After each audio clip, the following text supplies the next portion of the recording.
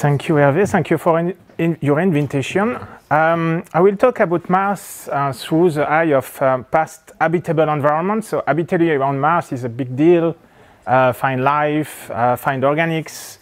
I will not talk much about organic. It's not my specialty. As a geologist, I work more on the environments. So rivers, lake deposits, everything related to past environments. So we will focus the lecture mostly on past environments, just a few words about recent environments, but mainly looking at very old rocks, both from orbit and from rover data. And to start, just a very short word about Earth, because on Earth, you know the rock cycle, we have life almost everywhere, from the surface to the sea, at the depths, around volcanoes. So where life is, and we don't know where it forms, but it is propagated everywhere. So on Mars, we are looking for life, but we cannot know where, if it started, where it could have started. So we will look at any places where it could have started, or it could have developed or be preserved. And preservation is very important for a geologist because the preservation is not always the location where life has started. It could be in sediments far away from where it started.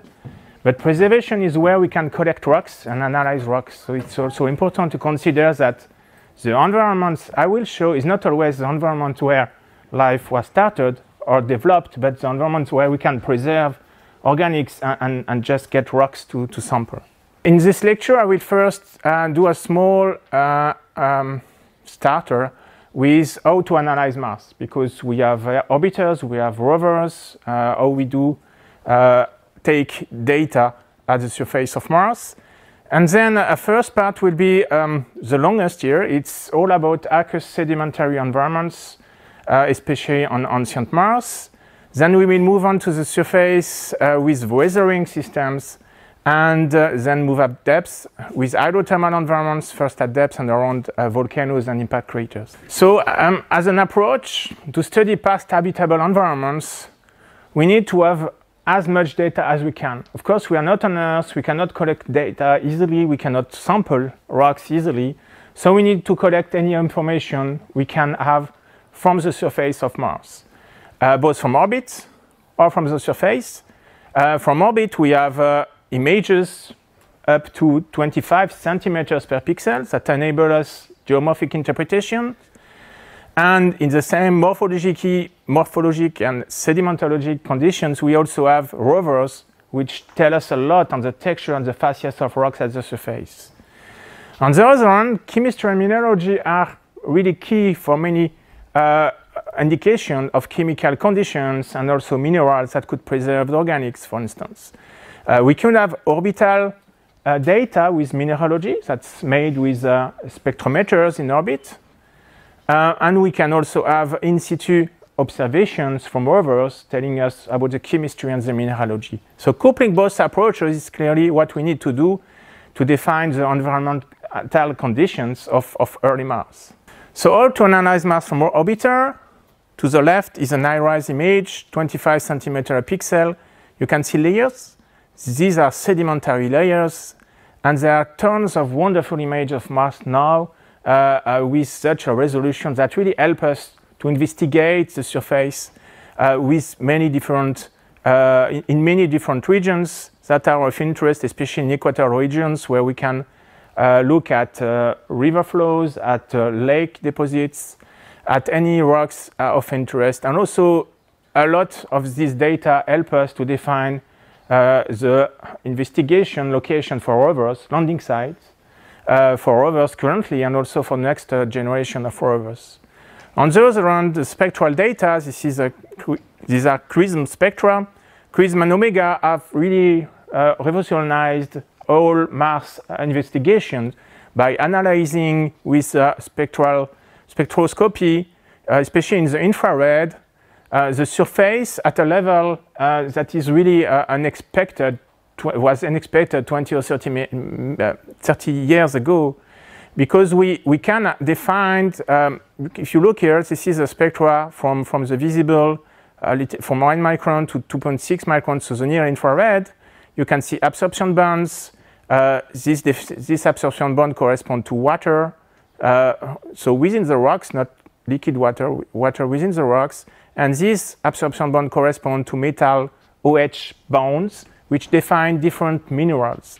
And so these minerals have been found on Mars, and of course you recognize here the names of phyllosilicates, clay minerals, have been found a lot at the surface of Mars. So this is of real great help to understand the environment of the surface. Then next, how to analyze Mars in situ is the next step. And from Viking in '76, which were the two first landers, to the most recent one, and Perseverance is not on the picture, but is similar to MSL. There is really an evolution of the type of material we send on the planet. And of course, when we are on lander, it's very different than being able to move around. So the NASA agency has developed rovers from very small ones, Pathfinder, just as an engineering test at this time, to MSL, Curiosity, which is 900 kilograms, was sent already 11 years ago to Mars, and is now still capable of analyzing Mars. It has made more than 30 kilometers at the surface. In between, the Mars, Opportunity, and Spirits were kind of halfway. Still 5 instruments, 6 kilograms of payload, but you can see the gap here of size is really the gap of payload. We needed to have a really better payload on the rovers to enable better science investigations, and especially the instruments for exobiology require a lot of weight. When you are on board a spacecraft, whatever it's an orbit or in a rover, you need to have light instruments. And these instruments, there were 2 instruments, very light ones on Pathfinder. On MSL, there are 10 instruments, and the heaviest of these instruments, called SAM, is 35 kilograms. It's half of the payload. And that's really the one devoted to organics. So MSL, Curiosity, and Perseverance is the lightest one. We will discuss that also, which landed 2 years ago. So of course, if Opportunity here, this is the first image of Opportunity in 2004. Opportunity landed in the middle of sand, but just with layers, sedimentary layers 10 meters away. And can you imagine if Opportunity was a lander? The lander would have sit in the sand, analyze sand, and be very frustrated not being able to analyze the rocks just here. So rovers are really keys in understanding the geology of planets, because we can move and we can circulate in different type of environments and type of rocks. And that's really something which has completely changed our view of Mars. So now we have a good set of landers and rovers at the surface of Mars. Some of the recent ones, Zhurong from Chinese, they have very interesting results, mostly for modern environments. I have not included any new results, but if you're interested, it's nice to see they have been able to identify some aqueous minerals in nearly modern environment, I would say, which means modern on Mars can still mean 2 gigayears, 2 billion years, but it's still something interesting. We will discuss in this review about Perseverance, about Curiosity. Both landed in craters, J0 crater for Perseverance, Gale crater for Curiosity. So Perseverance is 2 years old, Curiosity is 11 years old. InSight, I will not talk about that. It landed in a volcanic plain, and it's mainly devoted to geophysical and atmospheric investigations. And from the older ones, Pathfinder is here, and Opportunity is here in the Meridiani Planum location. That's the one I showed the image just earlier. And Spirit has been landed in Gusev already 19 years ago. I will discuss that a little bit. And from Viking images, at the first look, of course, Mars is very, very dry, very cold, and this is current investigation. But at that time, this is very old investigations in the current atmosphere. And at that time, scientists were really did not know if life was present on Mars. It could really have been there and it's really the first time that we had some instruments able to land on Mars. And so they defined at that period 3 experiments to detect light. And there's these 3 instruments were using the regolith around the rover. So it's really defining life, modern life, current life on Mars. And they were set so that they were either interpret the signal as positive 3 times or as negative 3 times. But at the end, 2 were negative for life, but 1 was positive, the one in the middle. And these people still think that they found life on Mars, really. And they even published some books about that. So it's really important to really set the good instruments to be sure of what we can find on Mars and not detect a signature of life that are faint, because this has been explained now by oxidation processes in the ground, in the regolith, but it's not life at all. So that was a long time ago, more than 40 years ago. And the basics still the same, is that here they use a lot of pyrolysis, so they heat the soil, so they heat the ground, and by step, they get the gas which come from the ground being heated, and they analyze the gas after. So, and this method has been kept with the Curiosity rover, recently in the instrument SAM. And SAM is a much more perfect instrument compared to those sent on Mars in 76. SAM is really a gas chromatograph coupled with a mass spectrometer, and is enabled to analyze organics. So this is an instrument, I will not talk much about it because organics is really not my specialty, but it's really the most important instrument on board Curiosity.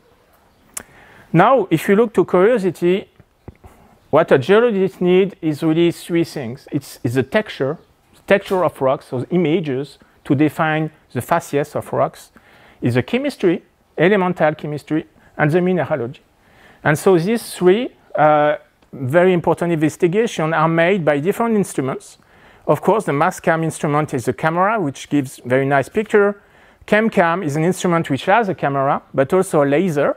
It was named yesterday LIPS. It's a technique which is a laser-induced ablation spectroscopy, breakdown spectroscopy, which breaks the rock, ablates the rock, and from the plasma of it produces some photons, and the wavelengths of photons correspond to the material, which is to the elements which is in the rock. And this is analyzed by a spectrometer which is on board ChemCam.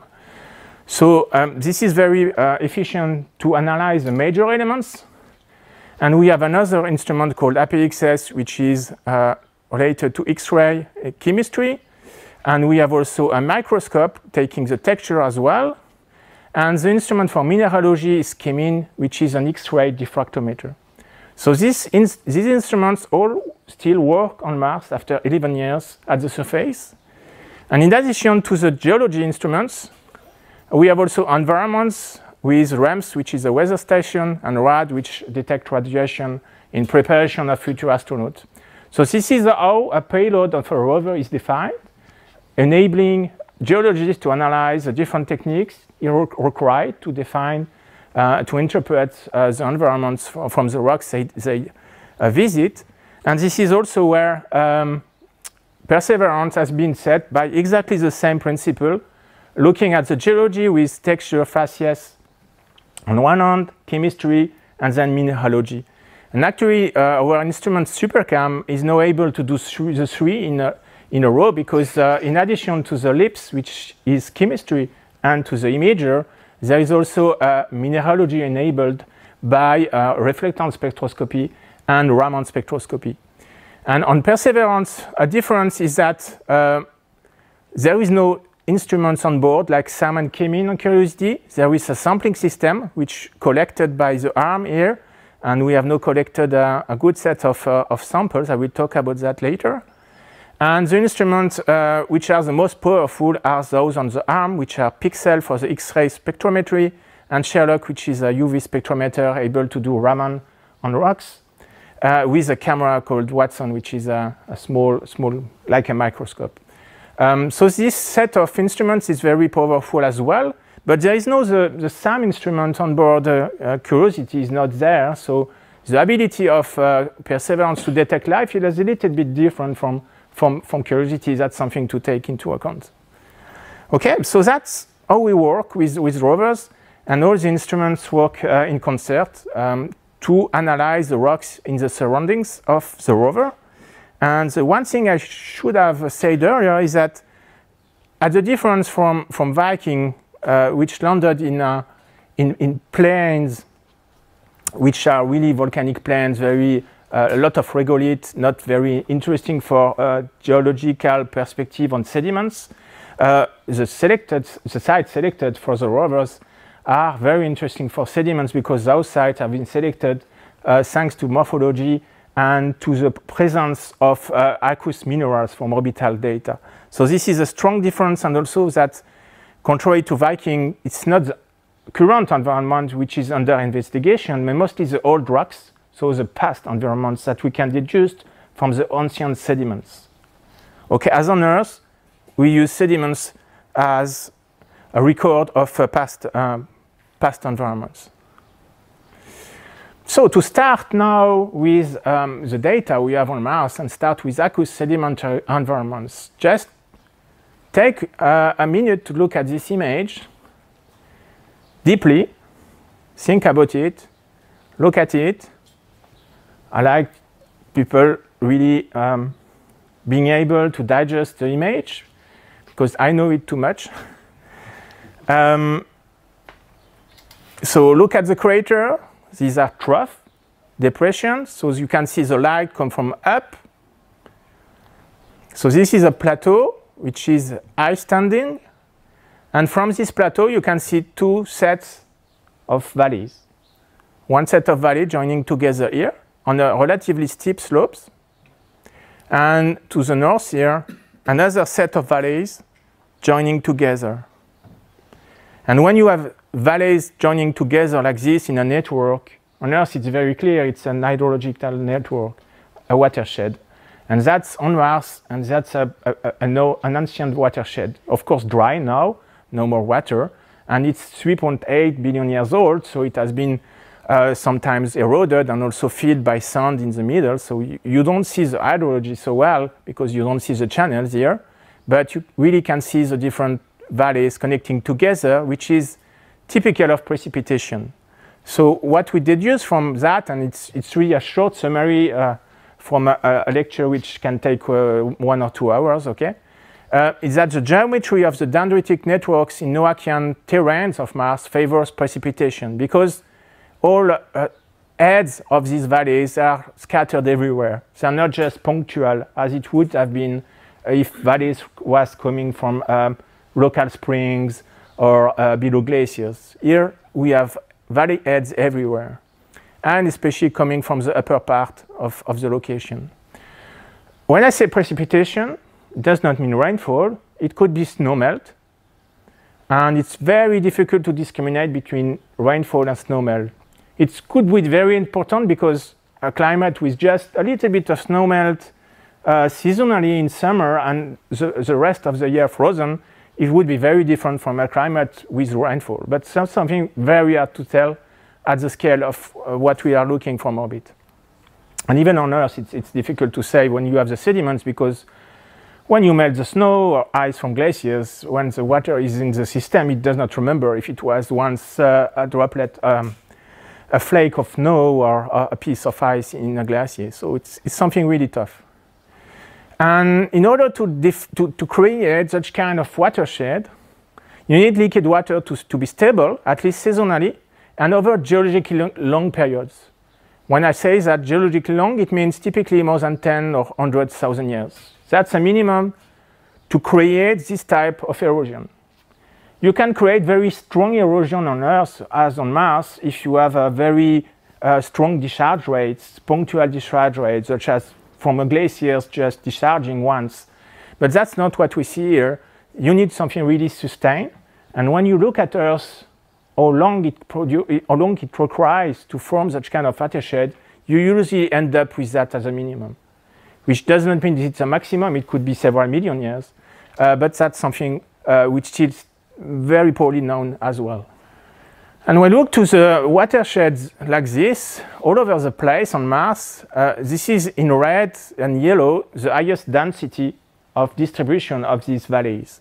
And you can see they are all around the equatorial region, which correspond to the ancient terrains.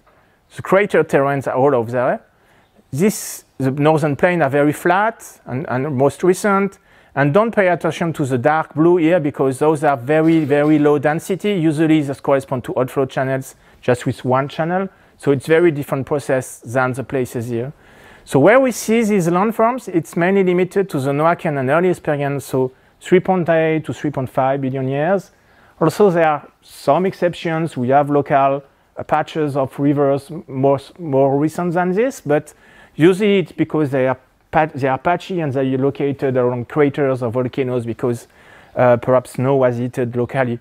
But that global distribution is mostly located in this period, Noachian to early Hesperian.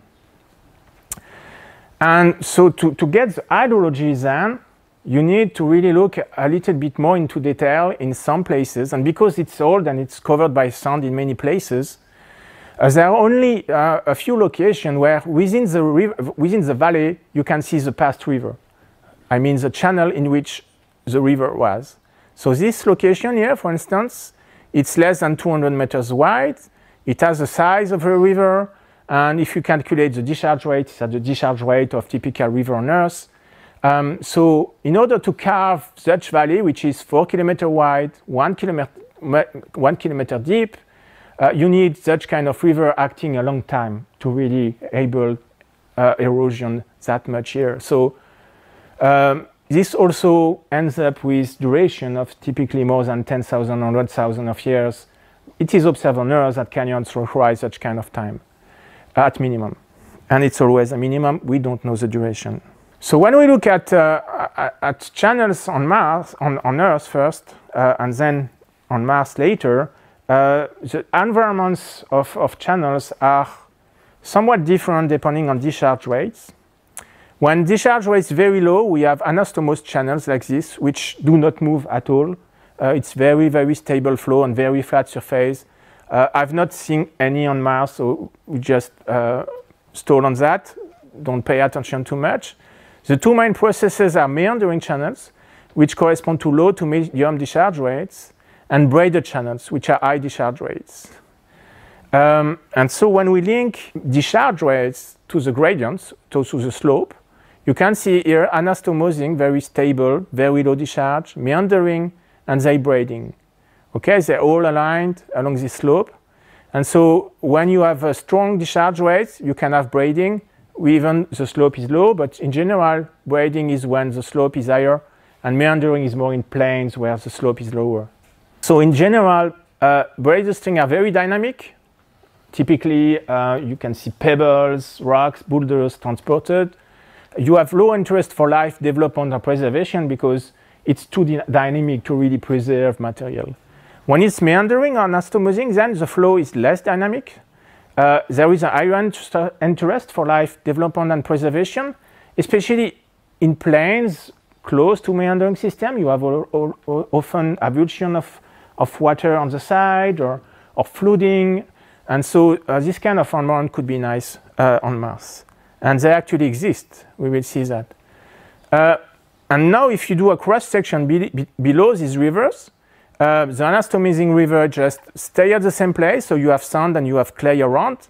So the most interesting in this kind of stuff is between rivers because you have very stable location with shallow water most of the year. Then in meandering rivers, you have also location with shallow water, but under the river, it's mainly sandy and conglomerates, but it can be very silty or mudstones around in floodplains. And for braided systems in cross-section, it's mainly sandstone and pebbles or conglomerates, so it's more dynamics.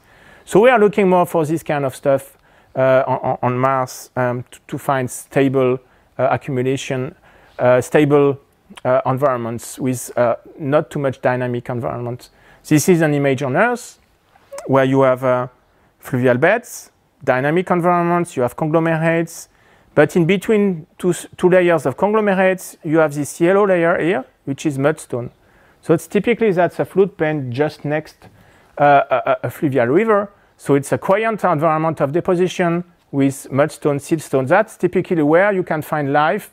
In such kind of environment, you first go to this kind of location because this is where you think the environment was more quiet to depose and preserve the material here. Okay? And on Mars, all of that exists. To the right, you have a meandering system on Earth, and you have dead meanders sometimes. And here, this is a meander on Mars. You can follow it here. So, and here, the light comes still from the top left. So this channel is actually inverted. What does it mean? Inversion of relief is when you have something stronger being less eroded than the material surrounding. So you don't, you see it well, it's a relief, it's a ridge. It just because it was a channel, but the material is more stable, more compacted, more cemented, so it's more efficient to be preserved compared to the softer material around. And you can see even some places, if you follow the river here, it cuts here, and this is a dead meander once. This was a dead meander. And between this material, you have filling here. This is the meander which extended. You know, a meander just start like a small curve, and then extend and extend more and more. And this is exactly what we see here. So you have a plain, an alluvial plain, which formed by meandering system of river, which progressively fills the material here. Okay, and this requires really a lot of time again, and also a sustained activity of water. You can just need summertime may be enough. We have example in Siberia of such kind of channel, but we need water to be stable. Very different from today. Another type of fluvial and alluvial environment correspond to alluvial fan deposits. So fan deposits, as you can see on the example on Earth here, correspond to something in which you have deposition of material very close to the source, especially when you have a difference of slope between a mountain and a flat basin. That's typically where you form them. And you can see to the left a fluvial fan here, depositional fan. You can see here also channels have been inverted by erosion. You can see them. And this is 20 kilometers broad, okay? It's a big one compared to that one on Earth. On Earth also exists very big fans, okay? But those on Mars are very impressive, and they are really formed by the erosion of this material here. And this is especially the case with an impact crater where you have steep slope and then a flat at the bottom of the crater. And those alluvial fans can form. Here, two alluvial fans extend within the Hesperian. Probably some of them are very Amazonian, so some of them are a little bit more recent than the fluvial rivers, and we don't know exactly why. Perhaps it's related to the fact that the crater itself has formed some of them. And they really form a fluvial deposition without lakes.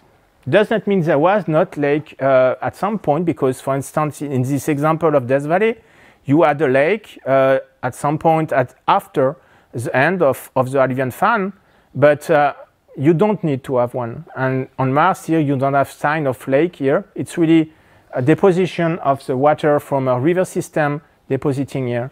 But it's interesting because it's really signs some very specific type of processes. So here too, like in the braided system, it's mainly conglomeratic with pebbles, so dynamic, energetic environments in these locations. But when we go down and down from alluvial fans, it could be more quiet. If we look to a cross-section here on Earth, this is in southwest USA. It's a cross-section through an alluvial fan, which has been dissected by a river. You can see pebbles. So it's a big mess of pebbles and clast all together. And some of them can show the shape of channels. But overall, it's a dynamic environment still. So it's not the best place for preservation, but it shows that there was water there. And it's also of interest because it's something we have been taking a look at with Curiosity rover, because Curiosity landed in Gale crater, this big crater here. And this big crater display a Landian fan. So there was two reasons for landing in Gale crater. One was this fan on the river, but the main one was the presence of phyllosilicate and sulfate at the base of this mound called Mount Sharp here, and we will discuss that later. But the landing site was very close to the Albion fan, and possibly in the distant place of the fan, as you can see here. And I take profit also of this image to show you that the fan has a very stable, slightly concave profile in topography. Okay, that will be very different from a delta deposit that we will see in a few minutes. And what we have been able to see with Curiosity rover already 10 years ago is this kind of stuff here. You can see pebbles, few centimeter thick pebbles, and look at them. Those are imbricated. Imbricated means they are piled up together, showing the flow direction from here to there, and that's typical of fluvial deposition. Okay, so we know that these conglomerates on Mars have been formed by fluvial deposition, and with the size of the conglomerates, the size of the beds, we can define the discharge rate, which was probably around a few cubic meters a second, which is a small gully. It's not a big channel. So it's already something very far from the main Albion fan, close to the bottom of the crater. And to the left, you have another system, which is more a sandstone with a few pebbles, and you can see cross-bedding. And this is also a sign of dynamic regime, but lower regime than with pebbles, just a few cross-beddings and quiet deposition. So we are in a shallow river system with just quiet deposition. Imagine a river of several meters long, meters wide, and bed forms are just a few centimeters. So it's a quiet river deposition. So still, it's interesting for the environment. It's not the perfect environment because it's still a little bit dynamic compared to what we need to find something very stable, shallow water without activity, so that clay mineral, for instance, can settle in. But this is where we came in after having visited the fluvial environment. So the landing site from Curiosity is here, the Bradbury landing, and you can see the rover tracks here. Okay, conglomerates have been visited in that location, and the fluvial sandstone have been visited here. And you can see there is a distinct albedo right of that location here. And those have been shown to be mudstone. Not from orbital data, it was not possible, but by the rover, looking at the location, we were able to see rocks which are really devoid of any grains. No sand grains, no pebbles. And the investigation from the MALI instrument, which is the highest resolved which are the highest resolved images from the MALI instruments, it's possible to see grains starting at 60, 70 micrometers. So we cannot say it's a mudstone, but it's a mudstone or a siltstone, because sandstone, the limit of sandstone is usually around 60 micrometers. We have not been able to see any grains. So it means it's either a mudstone or a siltstone, which in any case means a quiet settling environment. So an environment which is different from the rivers I've just shown. And this is where the first samples, the first drills were made with Curiosity. And this is the location where these drills were taken. Just above, you can see these are the fluvial sandstone, and some of the conglomerates lie over there. So there is a logic here to have the fluvial environment just nearby, but as for the Albion fan I showed you in Death Valley, you could have lakes shallower or at a lower elevation than the Albion fans, and this is what we see here with some of the mudstones. Now, this is the facies and the texture, but when we go a little bit further in depth in the measurements, thanks to the drills, it was investigated both the chemistry and the mineralogy. And the mineralogy is really interesting in this location. What you can see here are the different minerals from two drills, John Klein and Cumberland, which are in the mudstones, compared to Rocknest, which is a sand dune just nearby, and which is close to typical mafic terrain on Mars. You can see in the two drills within the mudstone, we still preserve primary minerals. Those have huge chance to be detrital, and they correspond to plagioclase. But olivine, phosterite, olivine is almost not present while it was present in the sand. Augite and pigeonite and orthopyroxene, all of these correspond to pyroxenes. They are present, but not in a lot of abundance.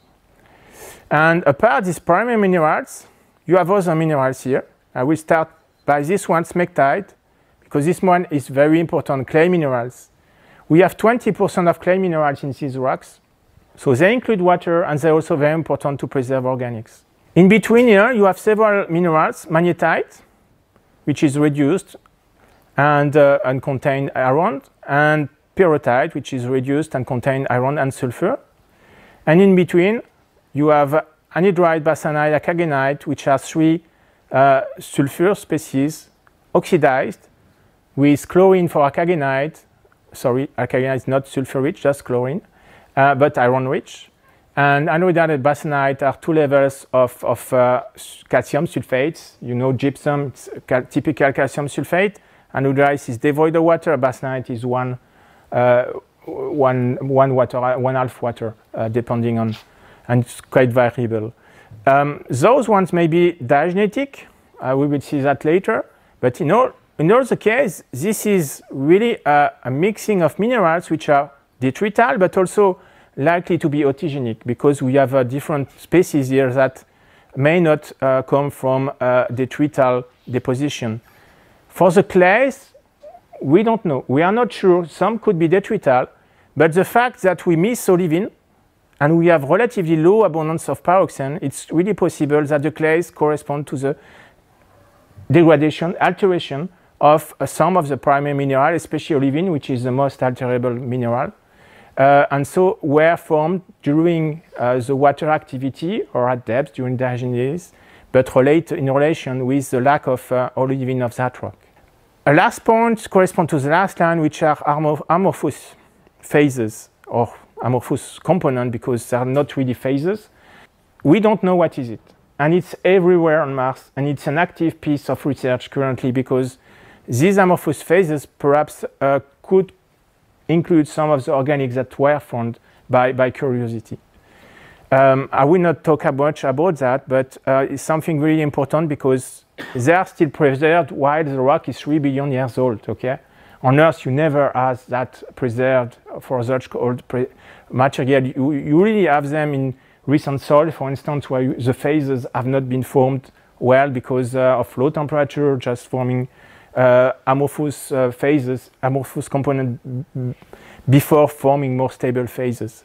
But it's really clearly under assessment. It's not fully understood yet. So what we see here is that we have many different minerals. Some of them are reduced, some of them are oxidized, and we know on Earth that we have bacteria which use sulfur as energy sources, especially with bacteria that reduce sulfate from oxidized to reduced phases, using the free energy, Gibbs free energy to find energy. So we have this kind of differences between reduced and oxidized material here. And with the SAM instrument, it has been found that there are carbon species in these rocks.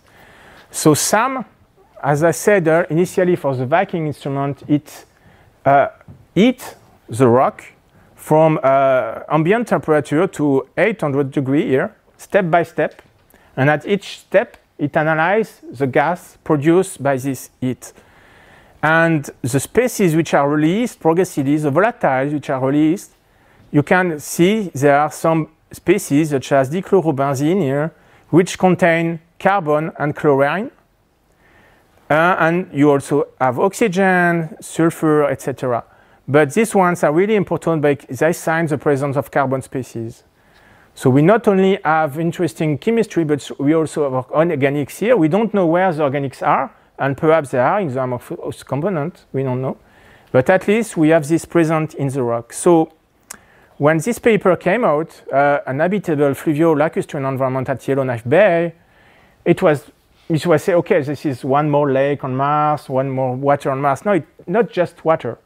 It's really, yes, a paleo lake with water in a quiet environment. This is where we look for habitability on Mars. It's typically this kind of environment.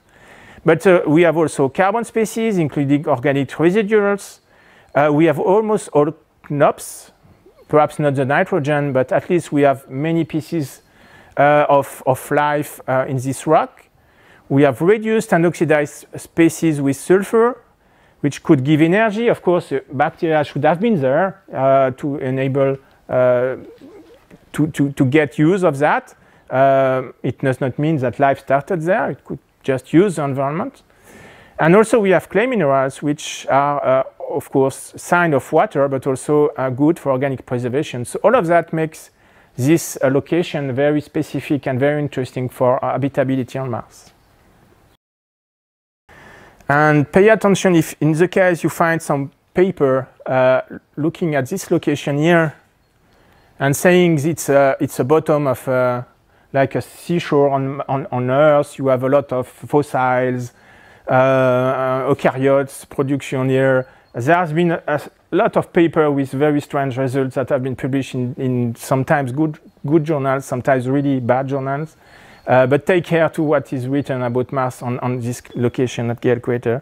It has been interpreted because there is a lot of strange structure which correspond to diagenetic features. We will take a look to them after.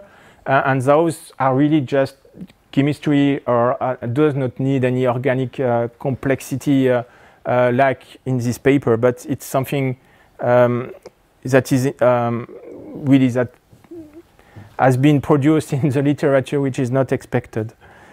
Okay, so coming back to the theory of the lake at Gale Crater, it's clear that the facies, which is key to present for the presence of a lake, is a fine-grained material like a mudstone. And later on, during this mission, we have found a lot of them.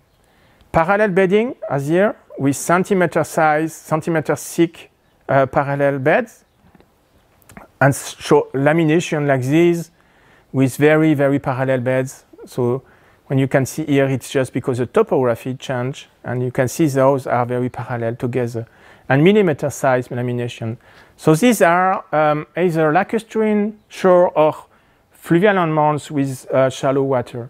We have crossed all of these environments with curiosity so far.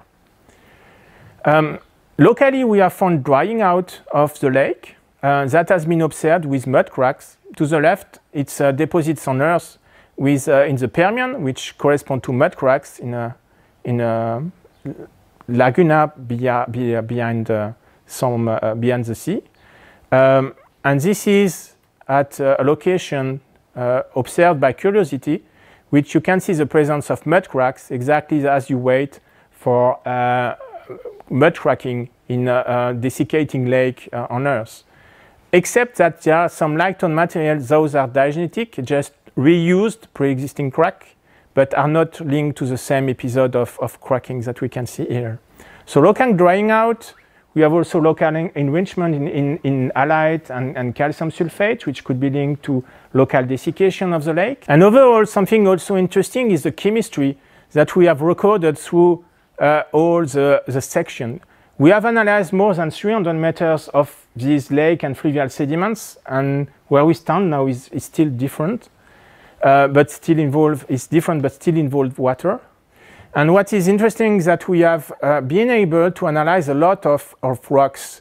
So all the circle here correspond to an average of one observation from ChemCam. It's one rock, one bulk chemistry of one rock. It's a CIA index, which nothing to do with the CIA in USA.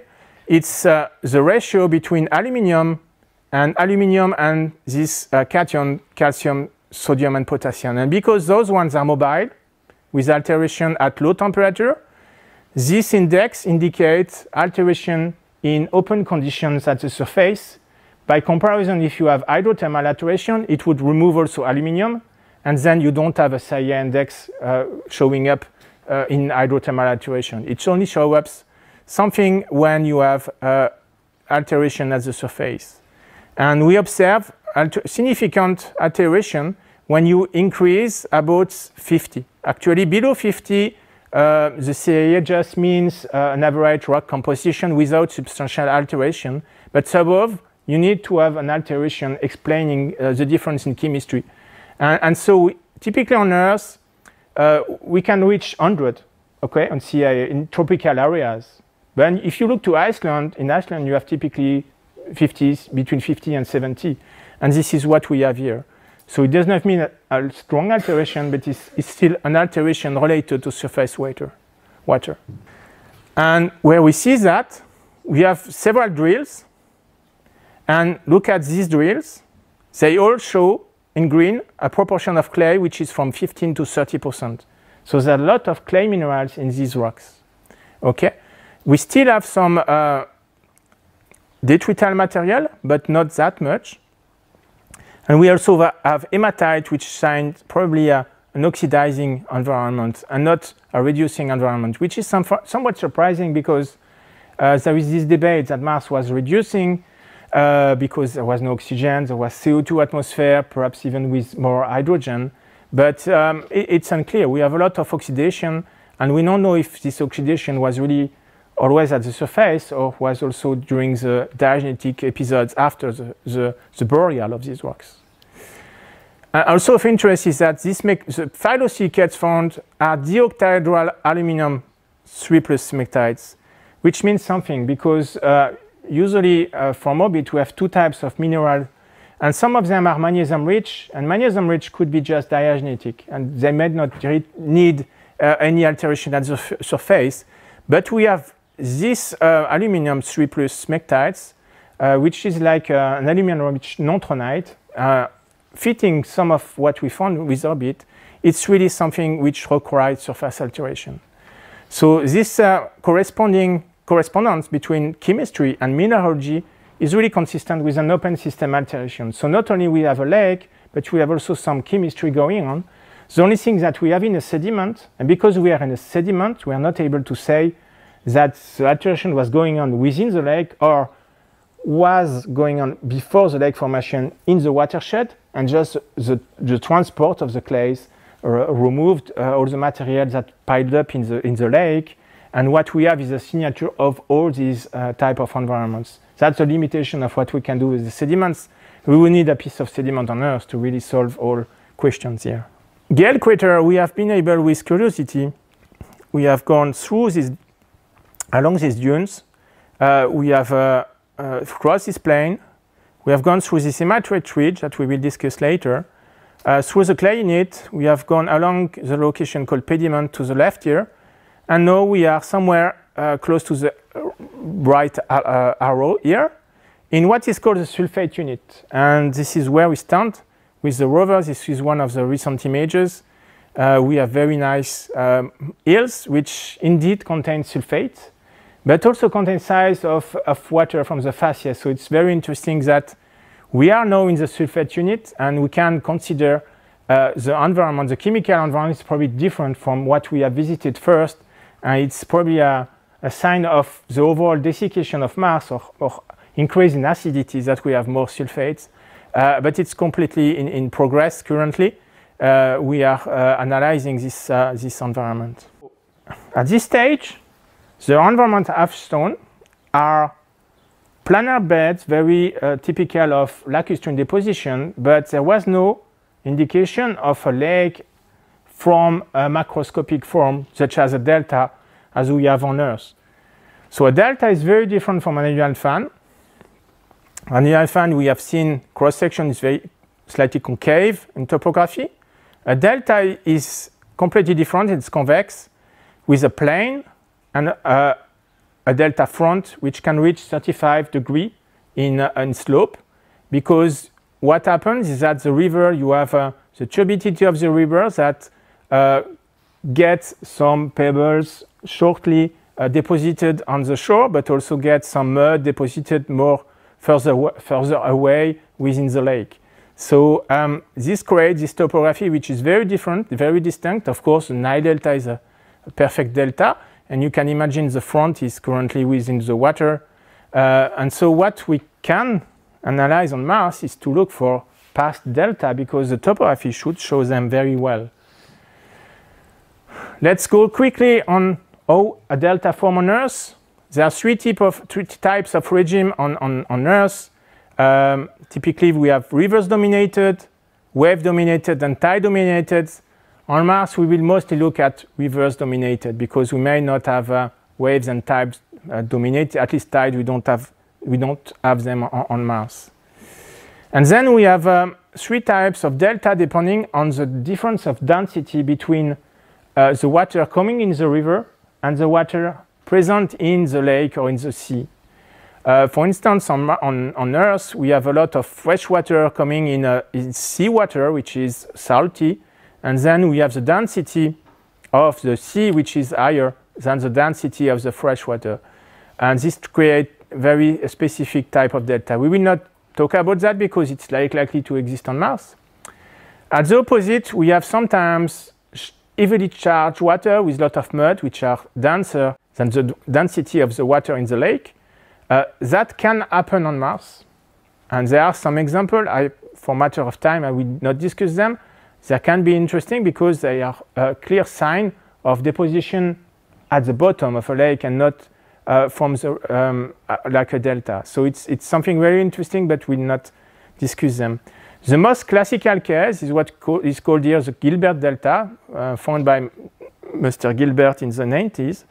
It's a delta in which you have progressive settle of deposition of material like this with a delta plane and a delta front. So this is typical of lake when we have a density of the water which is the same as the density of the river. I mean the water of the river. And this is a sandbox. Okay, it's 2 meters wide. It has been made by I think Washington State. It's very nicely showed how a delta organized. So usually in geology you look from bottom to top like stratigraphy. A delta is very different because you can see, depending on the presence of the river, you can create a lobe at one location, and then you create another river coming here and create a lobe which is actually lower in elevation at the beginning and become as elevated at the end of the formation. So in a delta, it's very different from a stratigraphy, what we usually do on Earth, because delta is probably the most complex architecture of sediments on the planet.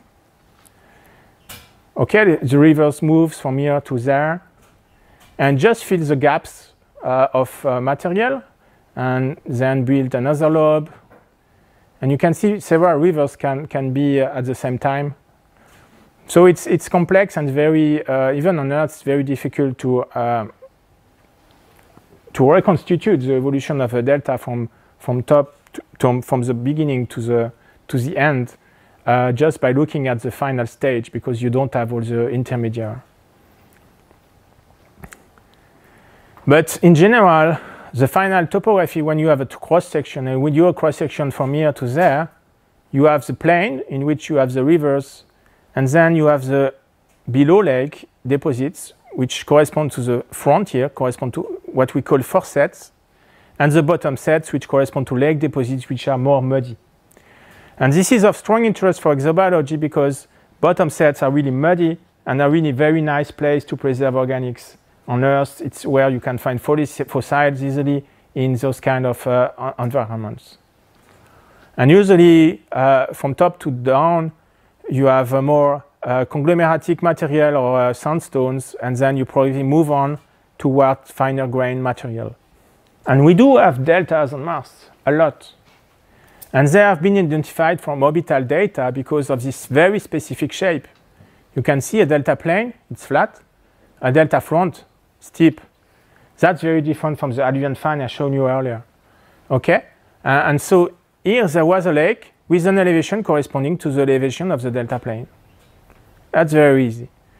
What is not easy is to define a duration about that, because on Earth, this kind of material could form a delta in a few hundreds or thousands of years. But some of them could be very old. required more duration. So it really depends on the river and of the systems getting the debris deposited. Ebers Valley crater to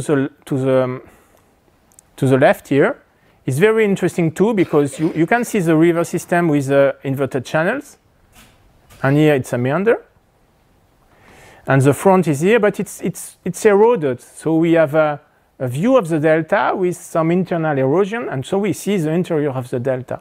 Very interesting. It has not been visited by the rover, by any rover. Also, it was a long time in really an outsider of Gale crater at the time of the long site selection.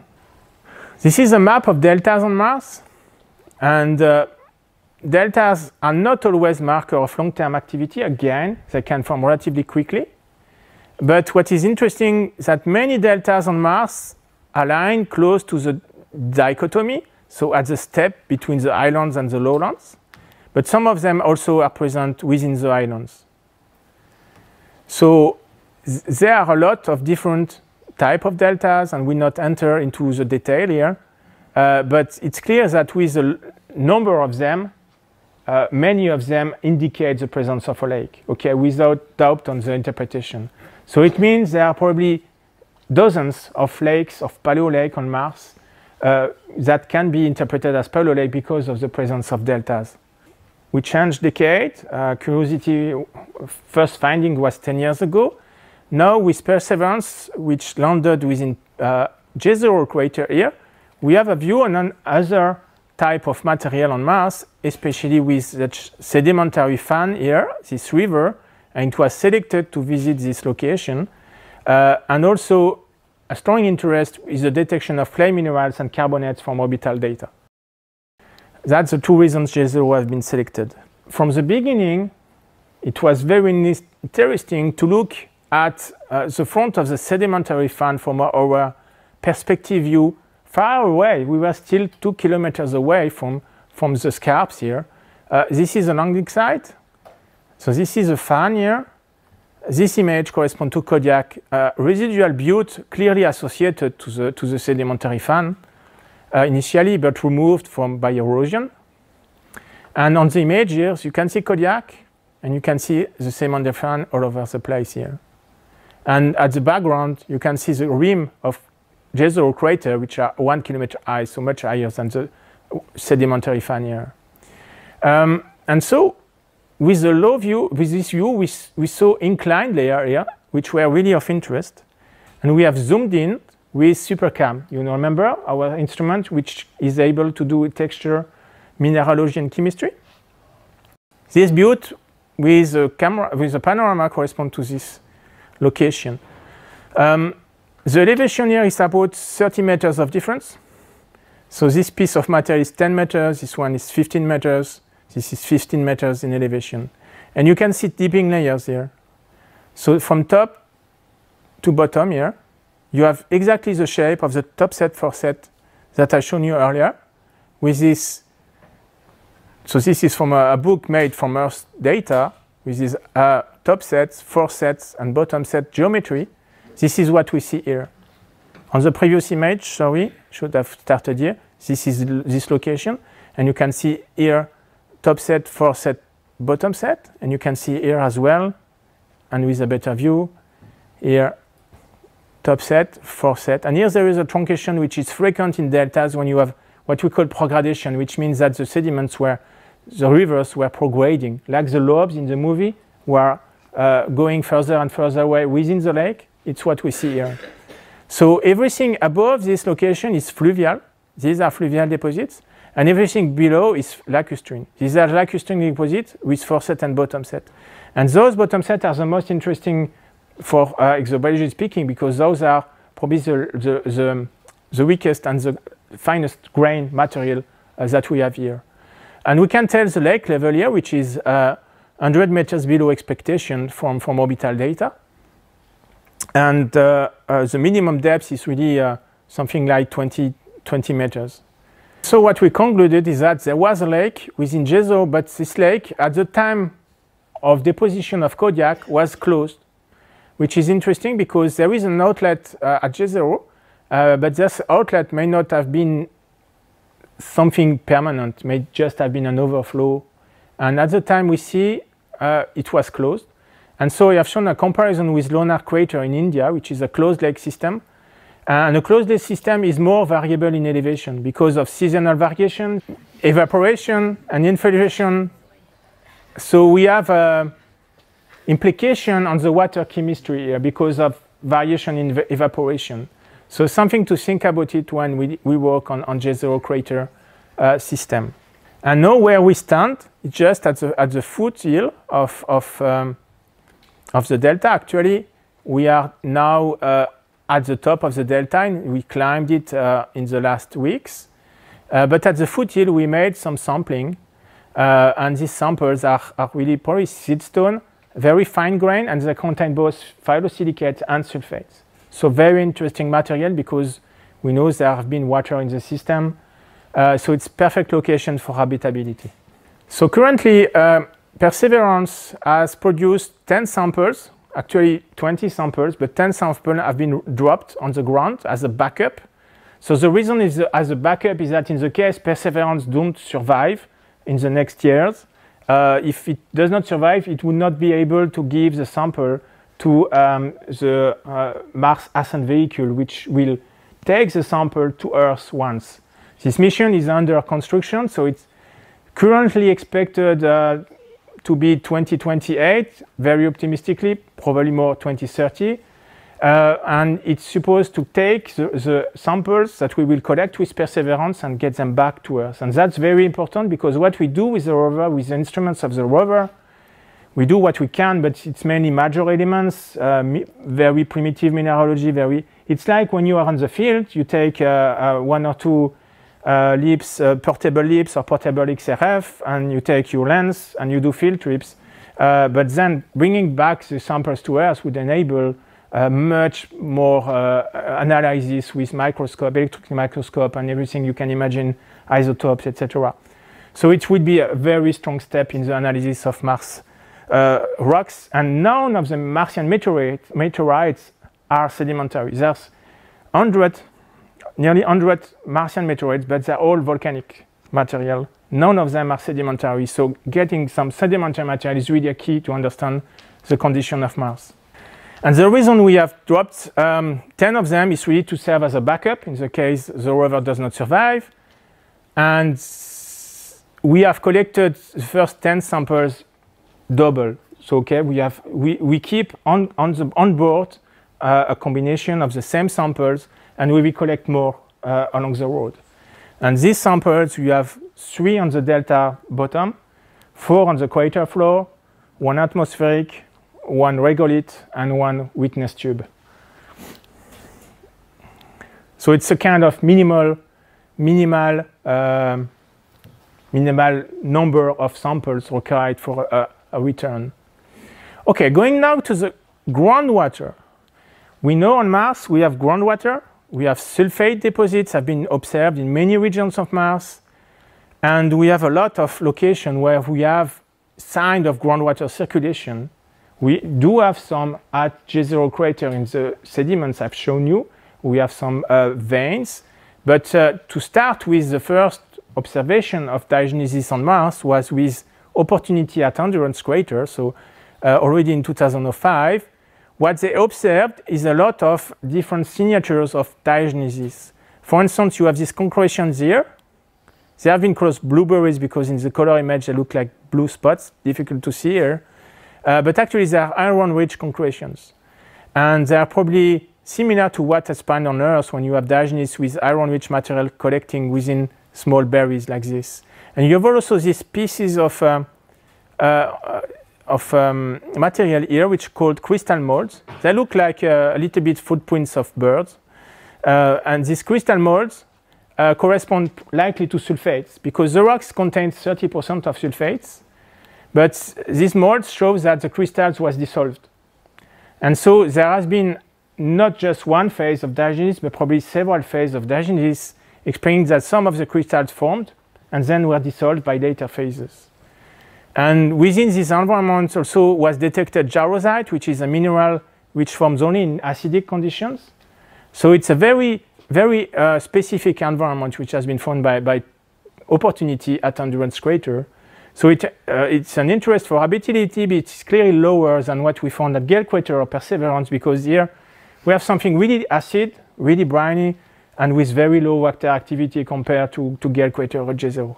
So it's probably lower interest for exobiology, but still one of the past environments on Mars. And you can see already with Gale, J0 and here, we have different environments and different conditions, depending on locations. So you don't have just one early Mars environment, we have several early Mars environments. Another location which is of interest at Gale Crater, you can see all these veins here. I've shown you some earlier. These veins are calcium sulfate veins, mainly anhydrite and basanite. They are very similar to what you can find on Earth as veins here. And those veins have been everywhere with curiosity. We have observed dozens and dozens of veins from the start of the mission. So the rocks have been really submitted to groundwater circulation and even hydraulic fracturation at Gale Crater, and a lot of circulation producing the precipitation of sulfur-rich material as calcium sulfate, not only because in some cases we see halite, fluorite, manganese-rich, zinc-rich concretions all along together calcium sulfate veins. So it's very rich environment, and currently there's no definitive story with Dagelis at Gale Crater because it's really complex. Another example of Dagelis at Gale Crater, it's what we call the hematite ridge. It can also be called Vera Rubin ridge in the literature. It's a hardened reddish hill, and in this hill we have found an enrichment in hematite, not a surprise from the color, but not only in the red hematite. In some cases we have veins with here 1 centimeter thick sulfate vein. You can see all the grains there. We have been able to analyze them with ChemCam. You can see the shots of the laser here. When it's bright, it's a calcium sulfate, and when it's dark, it corresponds to crystalline hematite. And the crystal are really the shape of hexagonal shape of hematite. And we only see iron oxide when you shoot on them. So that's really specific, because I don't know any place on Earth when you have hematite crystallized within a calcium sulfate vein. It's a very specific environment. So it's probably because the rock has been submitted to a reducing environment just through the diagenesis, mobilizing the iron, and then within the vein, this iron has reprecipitated again. So different conditions depending on time. What I will do, I will very quickly go through the pyrosols and weathering and let you know about hydrothermal environments. It will be a little bit quick, but it's okay.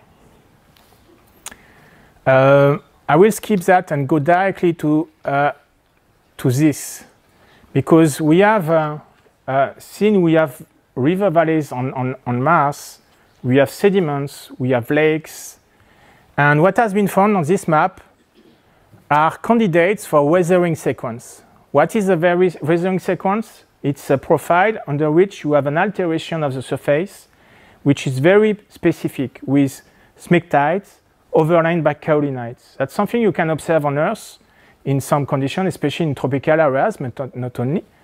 And this is what was observed in several places on Mars, these smectites overlain by kaolinite.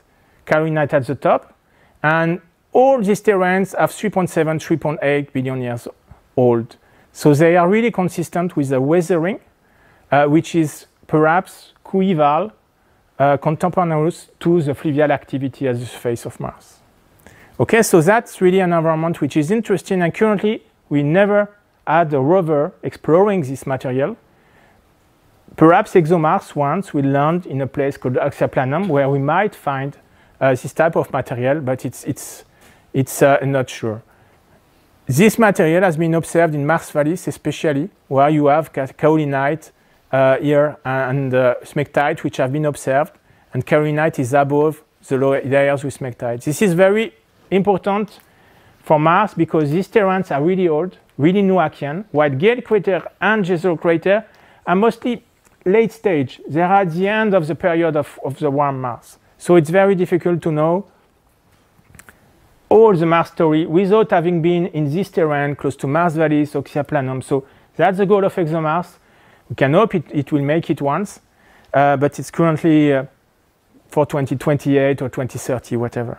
Another very specific environment for the surface corresponds to coatings. And that's, when I say specific, it's very specific because it's modern. Coatings are not preserved if they are very old because it corresponds to the surface, which is altered, and altered by a varnish of rocks on the rock, which is just a few micrometers. On Earth, we know that the coatings are formed by bacteria in some cases, so it's very interesting for this reason. But pure chemistry can also form that. So that's completely debated on Earth still. A coating is like this, so it's a manganese-rich crust which occurs at the surface, and here it's partly eroded because the rock is under erosion.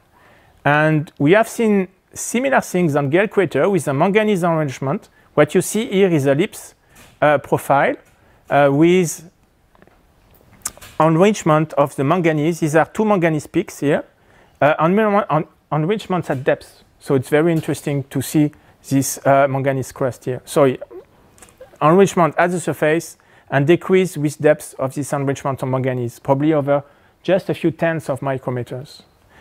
And recently with Perseverance, we have seen the same kind of material, which is here, which is a crust of manganese. So you can see the similarities, same scale, and we have ellipse shots showing that it's enriched in manganese. So this is really a varnish formed by some chemical processes which are recent. So we are no more in early Mars because that's preserved from recent time. Of course, some people will say it's indication of life because it formed like this on Earth, but it's probably just indication of some specific chemistry acting at the surface with oxidation having linked to this manganese crust. It's under study. I think it's very interesting for especially the modern environment of Mars. So to finish with the early Mars surface environment, we know liquid waters are present, and it's clearly not the case today, but we don't know how long. We don't need to have 1.5 billion years of early Mars with matter on Mars. We don't know.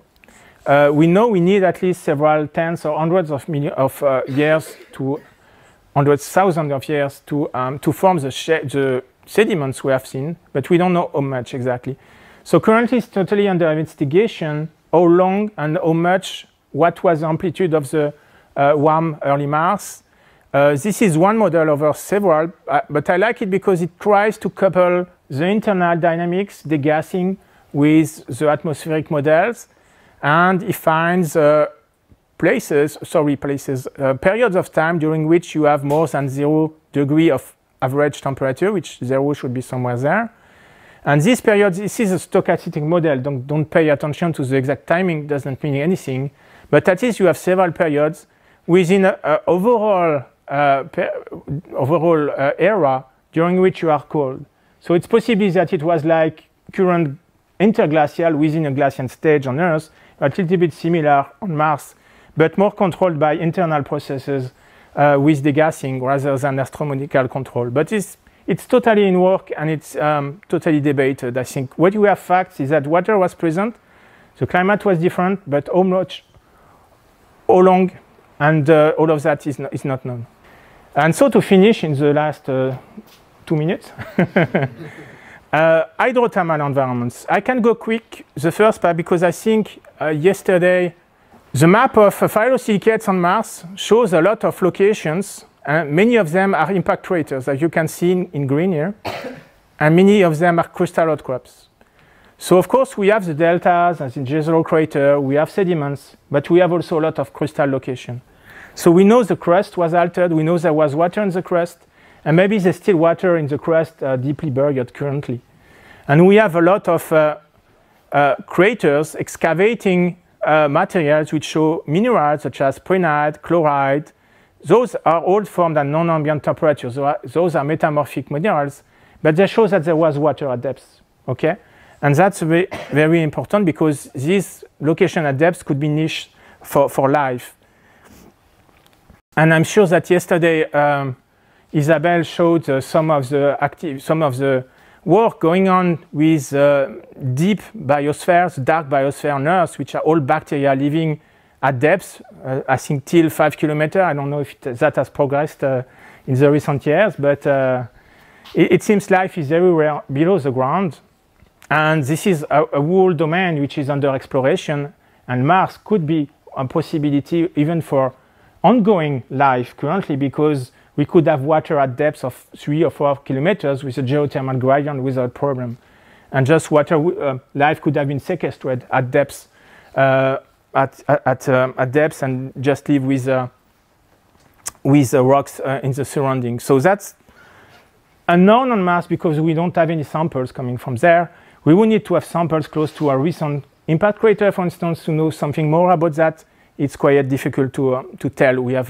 But we have a lot of environments telling us that the crust was altered, and also impact craters, very interesting, because around impact craters we have alteration. Some of them are linked to ejecta, so it means that there have been some activity related to the impact crater, the central peaks. So the impact craters are also very interesting places to look for life on Mars, because we have, according to this paper, we have a lot of different environments possible within an impact crater touching a planet like Mars. Even today, or even in the recent time, if you have just ground ice and no more groundwater, then you can melt the ground ice and form a variety of different types of hydrothermal environments. And when you think about hydrothermal environments, of course, you can have many things related to life around this kind of system. And currently, no rover has visited this kind of environment on a crater, but with J0 crater, the rover is expected to go around J0 in this location, which corresponds to the ejecta or to the basement below the ejecta. And those locations could be very interesting with that perspective of hydrothermal alteration. So volcanism-related hydrothermal system, we know also that those environments are very interesting, from sinter deposit, geyserite concretion. It has been shown, I think it's still debated, but this paper at least shows that in Australia there is, in Pilbara, some formation with structures which really look like the called terracet that we see in the sinter deposits around geyserite here in Iceland, or in many places with hydrothermal alteration. So I think still debated, but in that case, it's really a typical sign of life form on Earth. And if you go on Mars, maybe we can find the same things. And I've not discussed yet the Gusev crater from in Columbia Hills, so the Spirit rover.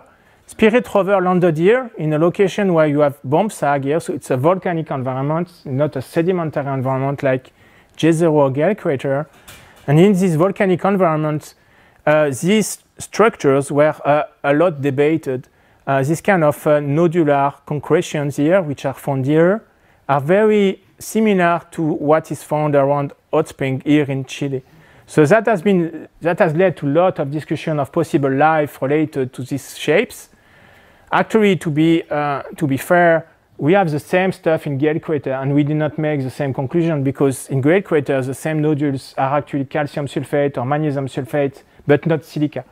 In Gusev crater, it seems that there are silica, and they are, by this way, perhaps more interesting for life. But I think chemistry alone can form this concretion. So we must be cautious about the interpretation from geology texture like this. But at least it generated a lot of debate. People wanted to have sample return from Gusev because of that reason. Then there was also volcanism related to a hydrothermal system. We have also lava that can generate a local melting of ice, for instance. So if you think about Mars now, we have ground ice in many places. Then just get lava flows on it, you will melt the ground ice and form liquid water. So it does not mean it's a place where you can collect life easily or start life, but at least if you have life around dormant, then perhaps you can have life again developing in this kind of system. And actually, I was on this lava flow a few months after, just by coincidence, and I've seen it's already greenish, maybe not very visible here, but there was algae on the bottom here. The water was bathable, really nice water, 40 degrees. And there was algae, and in this paper here, they have made the full inventory of going there every year, full inventory of the species which have developed around the lava flows here. So that's very interesting. It's typical environment which you have a kind of explosion of life just after the increase in temperature in relation with the presence of the lava flows and the water. So that could be a possibility on Mars in some places, but we just don't have evidence of that at the present because we have not found such kind of environment.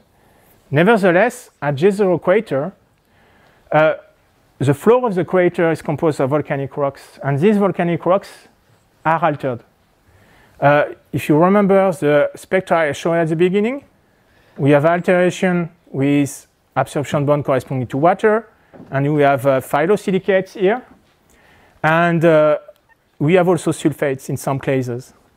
And this is a perchlorate, and all the white spots you see here correspond to perchlorates in voids and sulfates. So this rock has been altered. We don't know if the alteration corresponds, for instance, to the presence of the lake of J0 related to the delta. That would be an easy explanation.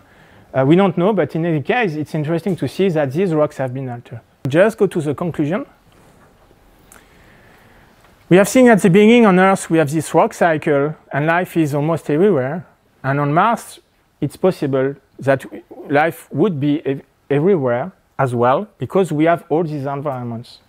We have surface weathering, we have transport deposition through a river, we have sedimentation, we have diagenesis below the sediments, and we have volcanic hydrothermal circulation. And I've even added the crater that we have a lot on Mars and has been a little bit forgotten from the rock cycle on Earth. But when we look to the Arcane on Earth, we should include the impact crater because that's a lesson learned from Mars. There are impact everywhere, and they play a strong role on the geological cycle. So on Mars, we have different environments. We have just not one early Mars environment. We have several environments, and all of them could have been involved at some stage with life. And I hope that we will be able to visit some of the other environments, such as the one for ExoMars in the future, because with just Gale and J0, we have just a few puzzles, a few pieces of the puzzle, but certainly not the full puzzle